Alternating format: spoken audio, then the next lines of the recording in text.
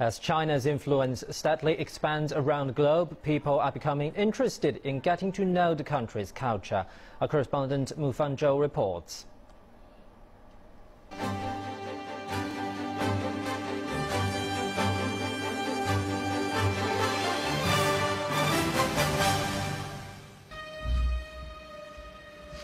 The treasure of China's theatrical arts are being taken abroad more often than ever.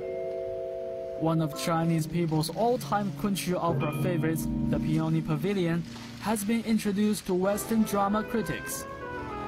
Dubbed the Oriental Romeo and Juliet, the play now has several adaptations, including Taiwan playwright Pai Xing-yong's world-acknowledged youth version and the ballet version adapted by National Ballet of China.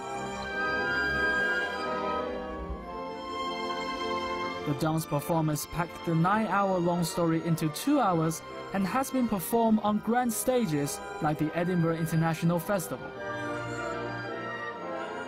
This is a perfect bridge between the UK and China because it is a fusion of Western dance, Chinese dance, Kunqu, Western instruments and traditional Chinese instruments.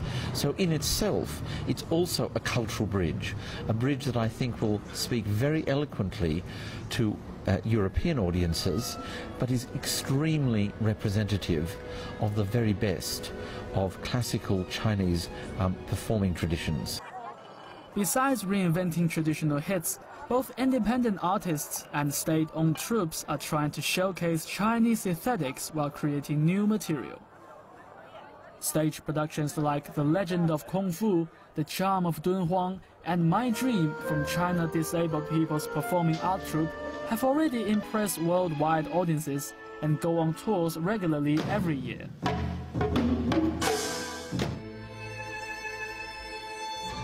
Silk Road and Flower Rain is another one of China's latest drama exports. Gansu Song and Dance Theatre team up with China Arts and Entertainment Group, a state-owned corporation, to launch Image China. It was made in an effort to unite independent artists for a greater collective impact on the world's theatre scene. Image China is a cultural brand started in 2009. We have promoted dozens of outstanding Chinese stage performances to mainstream theaters in Europe, America, and Oceania, and we're confident that it will be welcomed by American audiences. We also hope that Silk Road can survive a space in the competition in the US and become a successful commercial show. And there's still much more to be done. A reform to boost China's culture industry is underway, encouraging art groups to further collaborate with foreign counterparts. It seemed to be a daunting task for the artists to step out of their comfort zones and try to connect with the international audience. But they're stepping up their game. They're not only competing in the fierce global theater market, they're also sharing their love of Chinese culture with the world's contemporary art scene. Mu Fangzhou, CCTV, Beijing.